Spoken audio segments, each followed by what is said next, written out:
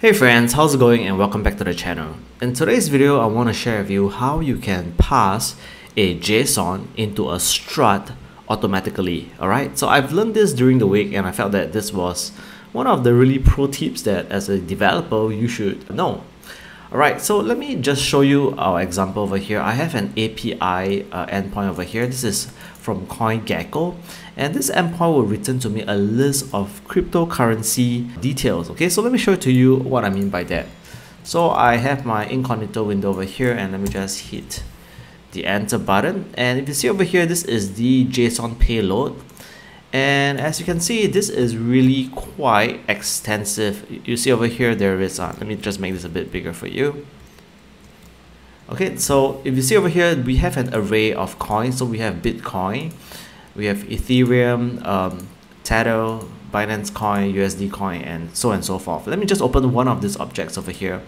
And if you notice that the values are of different type, we have a string, you have a double, you have an integer, and also over here you have an object called sparkline in 7D, and you have a price. So this basically is data for a chart. So you see it's really quite massive. So in this video I want to share with you how you can create mocks very easily without having to initialize a strut and typing in all this information.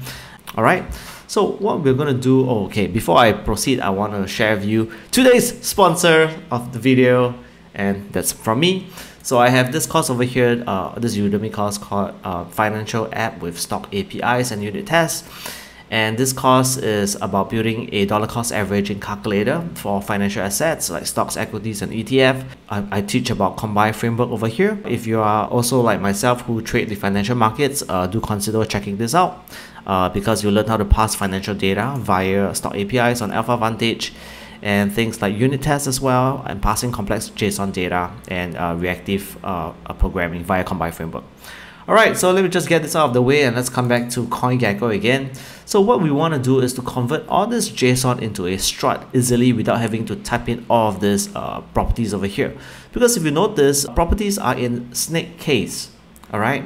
And ideally in iOS, we want to have it in camel case. So how are we going to do that? Alright, so I'm going to do a search for JSON to strut auto swift.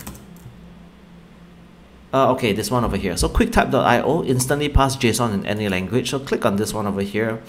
And then this site allows us to convert any JSON into Swift struts. Okay, so what I'm going to do over here is I'm going to copy everything, the entire JSON object. So notice that I want to include all this this price inside over here as well. So if yours is not expanded, you have to expand this. Okay, so I'm going to end over here because this is where the object ends. So copy over here and just paste that over here. Okay, so but before I do that, I want to just use a JSON validator to ensure that everything is in order. So let me just paste that in here and hit the validate JSON button. Okay, so this is a valid JSON, so this is good. So right now on the QuickType.io site, it auto generates a strut for us over here. So I think I'm going to call this maybe coin. Okay, so like that. Okay, so over here what I want to do is to just copy the entire thing here, as well as sparkline in 7D. I don't think I need this JSON now over here. Let me see. Oh, it's because this is ROI is a field that is now. Wait, let me just have a look. ROI, yeah, it's now. So maybe I'm just going to leave that out. Okay, so I'm going to copy all the way from coin. Oops, another thing to take note, actually over here there are some settings that you can actually play around with it, but I usually stick to the default, which is a strut over here. Okay, so strut, coin, quotable all the way to sparkline in 7D. Just copy this, and then let's get back to Xcode.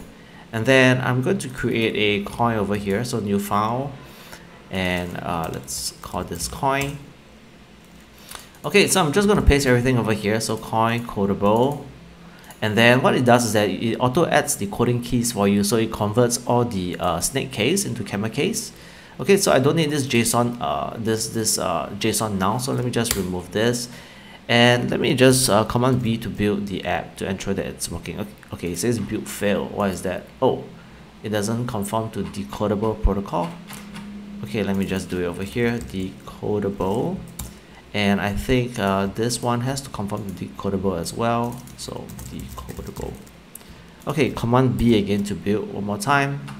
Build fail. Oh, why is that? Because I removed that key, right? So I have to remove it from here as well. So what was it that I removed? I think it was ROI. Command B to build this time, and now build succeeded. Okay, great. So what I want to do is to come back to the view controller over here, and then I'm going to create some mock data. All right, so you can do it this way: static let coin, and then okay, maybe let me just uncomment this over here. And what we need to do is to just create the JSON string, and then we make a data from the string itself using the UTF-8. And then what we do is that we just force unwrap this, because I know that this is definitely going to work. And obviously when you run your unit test, if the parsing fails, it will be caught by the compiler. So I have no issues just force unwrapping it over here. Okay, so what we want to do is to come back here again. I think I kind of messed it up. Let me just come back here again. So I want to just copy the entire thing one more time. Okay, I end over here, and I wanna come back to Xcode and just replace this string over here. So I'm gonna just hit the enter button and then just paste the entire thing here. Okay, so this is how it's gonna look like. A lot of this data, you probably don't wanna type this in manually, because it's gonna take you an hour to do that. So I'm going to just print out this coin to ensure that this is working. Okay, so I'm gonna do that inside the view did load. So print mock data dot coin dot let's call this maybe symbol. All right, so we will know if Bitcoin BTC is being printed out. So let's just run this on the simulator right now. So build succeeded. Let's see. All right, let's just wait for a while, because I have nothing inside the storyboard, so the splash screen will look like the view controller. Yep, so we see BTC over here. So let me just print the entire thing to show you that all the properties will be shown now. Alright guys, so this is the quick and really fast way to parse JSON into a struct, and I hope that you find this tutorial helpful. Alright, and with that, I'll see you in the next one. Cheers, bye.